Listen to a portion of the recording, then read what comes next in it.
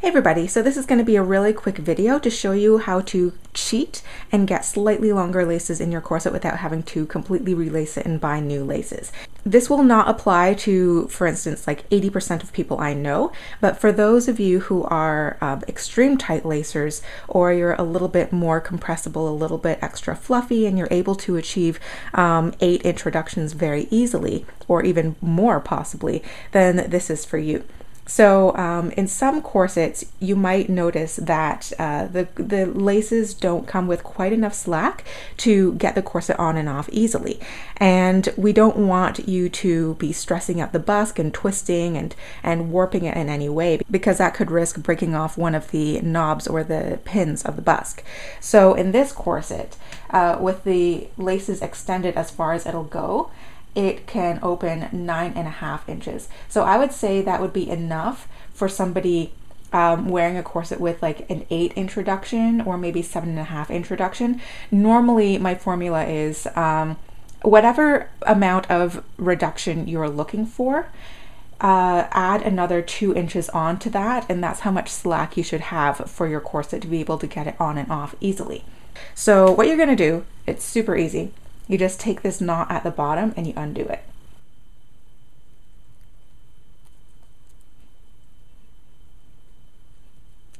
And then you unthread just the very bottom set of grommets.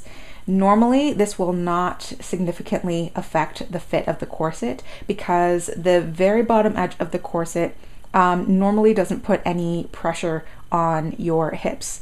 It should kind of lay smoothly along your hips and gently cradle and cup your hips, but not like squeeze it to oblivion. So most people are not going to miss 1 grommet, and you're still going to have the tension and the support from 1 more inch up. So once you unthread it from these bottom grommets, what you're just going to do is retie it in a knot. And what that's going to do is give you another, if this was 9.5 inches, it's going to give you another 9.5 times 2 is 19 inches of extra slack in your laces. And so because this lacing is no longer doubled over in the corset like that, it gives you this much extra slack. So now you can just redistribute it.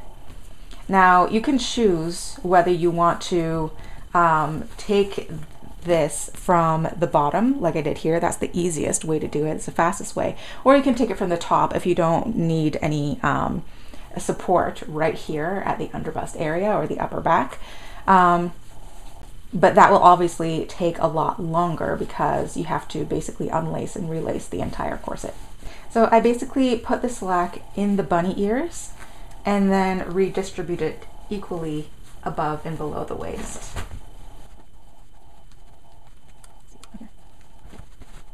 So this looks fairly equidistant and parallel here. So let's see. Now we have a 10.5 inch lacing gap in the back right at the waistline. So we've given ourselves 1 more inch of extra slack. So if you just need that 1 tiny little bit to get the corset to wrap around yourself, this is the fastest and easiest way to do it. You don't have to spend $5 to $10 to buy a new pair of laces. Of course, if you want to replace your laces, you absolutely can. But for those of you who live in places where you can't go out and buy laces in a shop, or the shipping prices are prohibitive to allow you to buy laces online, or any other reason that you can't get your hands on extra laces, this is the fastest and easiest way to do it. So I wouldn't exactly call it a hack. Like it's very simple, it's very intuitive to do, but it will give you that small little extra bit that maybe you might not have considered to do in the past. So I hope this was helpful to some of you, and I will see you next week for another review.